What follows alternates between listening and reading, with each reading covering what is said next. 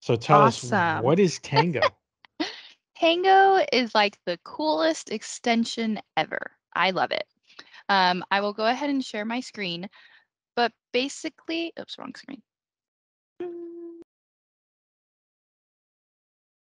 But basically what it is it's an extension that captures all of your steps, whatever you click, for you to make it easier to create like SOPs or to show directions to people. So the easiest way to show you guys is to literally, or like to explain Tango, is to show you how it works.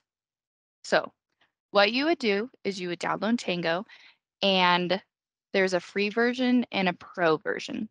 The pro version allows you to switch back and forth between desktop and then also a browser. If you have just the free version, you can only use your browser. But let's just say that we only have the free version, and we want to show people who sign up for JTU, or let's say we want to show like people on our BI team how to create coupons for JTU. And I just want to give them a simple SOP, and so then they can go ahead and create this or go ahead and do this on their own. So this is how to create directions. So I would just come over here and I would turn on my Tango. We want to capture. So it's starting the Tango right now. And so I'm just going to go through how you would create a coupon. So you would click coupons, add a new coupon. Great. We're going to say 100% off for our DAX course.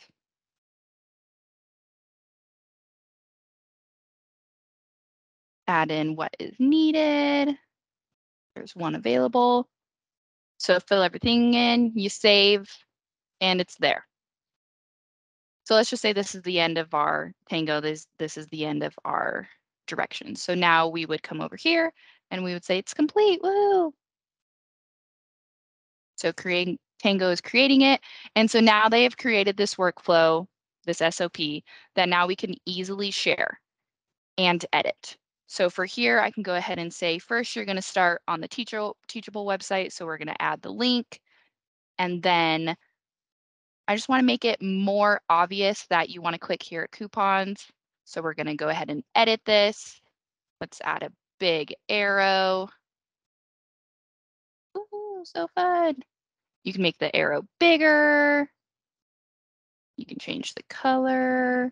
So you're going to click coupon, save. Also with this free version, or with the pro version, you can go in and out. You can move the screenshots. Let's say if you only wanted it right here. But what's great about the pro version is, let's just say we're at the very end of our Tango. This is all of our steps. But at the very last screen here, we're going to edit it. Let's just say that I don't want people to see all of the other coupons that I've created. So I'm going to use this blur tool. People don't need to see that info. I could also add text. I can just freehand write anything. I could crop this image if I wanted to. So we'll say save. We're all done. We're going to save the workflow. And so what this has done now is I can go ahead and share this link with anybody. I can create, this can easily create a PDF that then I could send to anybody I would like. This PDF, I've inputted our JT logo.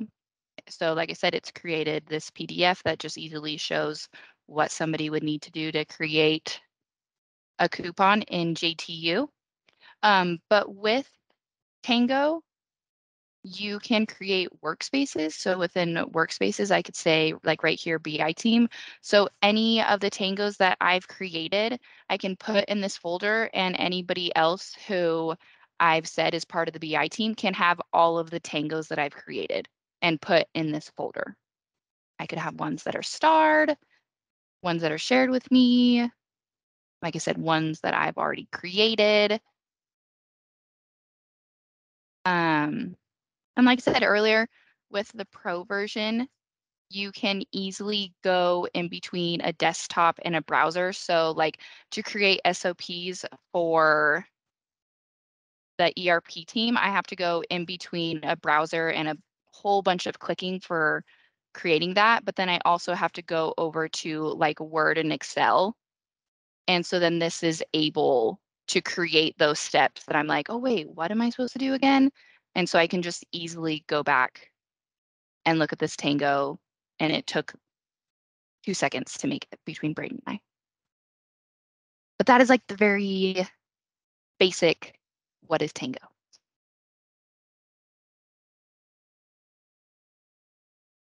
Yeah. This is dope. But yeah, so you can share this, you can use this internally or externally. So if you guys were like, created something for a client and you're like, I don't know, how do we create this in our new system that you just created for us? You're like, oh, here's all these tangos I made that literally took me a minute.